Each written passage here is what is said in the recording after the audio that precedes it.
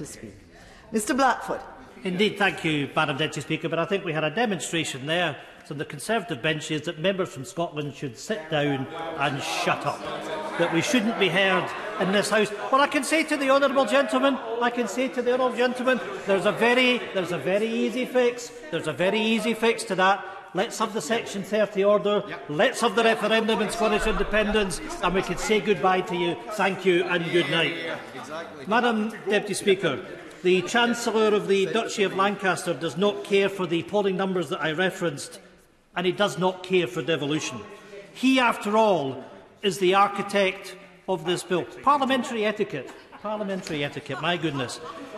Devolution's been butchered, and I hear Conservative members talking about etiquette. What a load of keech. Madam Deputy Speaker, the Chancellor of the Duchy of Lancaster has set out his agenda. Scotland is to be dealt with. The Scottish Parliament is to have its wings clipped. Westminster is to take back control and wants to give itself spending powers over our devolved matters. I was just interested in my right honourable friend's view on the subject of Keith, and this idea that if honourable gentlemen and right honourable gentlemen and ladies on the other side want us to go, there's a very elegant and convenient solution that we could have this. And wouldn't you agree that that solution is right in front of them? Scottish independence, which is on the rise, and we'll be quite happily out of this place. My honourable friend is right, and I think the government benches know that a referendum's coming. We should really just get on with it. This bill, after all, is giving Westminster direct spending control in Scotland in devolved areas, in health, in education, in housing, in transport. And the people of Scotland know from long and bitter experience the Tories can't be trusted to spend money in Scotland. The Tories will look after their own interests. They will never support Scotland's interests, as tonight just demonstrates. The passing of this bill gives the Tories free rein to bypass Scotland's Parliament and bypass the democratic priorities of the Scottish people. Madam Deputy Speaker, that democratic principle, the right to choose our own form of governance, comes to the very heart of what is at stake if the Tories force this legislation through tonight. They can try denying it all they like, but it's the Tories themselves who are breaking the constitutional settlements that have democratically supported across these islands. This legislation rips apart Scotland's claim of rights. It enshrined the sovereign right of the Scottish people to determine the form of government best suited to their needs. That claim of right was debated on an SNP motion in the last Parliament and was passed without objection. It is a long-held principle that Scotland's sovereignty in Scotland rests with the people of Scotland and not with Westminster. That historic right has its roots in the declaration of Arbroath and formed the basis of the determination in the case of McCormick versus the Crown by Lord Cooper when, as Lord President of the Court of Session, he gave his opinion that said that the principle of unlimited sovereignty of Parliament is a distinctly English principle that has no counterpart in Scottish constitutional law. That principle of the sovereignty of the people of Scotland is under attack with this bill. Would the honourable gentleman give way? I'll happily give way. Would the honourable gentleman agree with me that there are plenty of reasons to oppose this legislation that don't necessarily involve the case for Scottish independence? Well, the fact is that what is happening as a consequence of the attack on Scotland's Parliament and the powers of our Parliament, that people in Scotland are making that determination that they wish our country to be independent and they wish our country to become independent as soon as possible. This bill undermines the settled will of the people of Scotland who voted in a referendum on the basis of our Parliament having control over spending in devolved matters. It is that fundamental, it is that serious that is happening right now. This is a defining moment. The UK Government are attempting to block the sovereign right of the Scottish people to decide Scotland's future. Madam Deputy Speaker. It's great to hear him remind the House that the principle of the sovereignty of Parliament is a purely English doctrine. Does he agree with me that in seeking to interfere with the inherent supervisory jurisdiction of the Court of Session, this bill also potentially breaches Article 19 of the Treaty of Union between Scotland and England? It may well be right that that is the case. My learned friend has much experience of these matters, but I would simply say that this House if it passes this bill tonight, really just does not seem to care about the issue of law and treaties.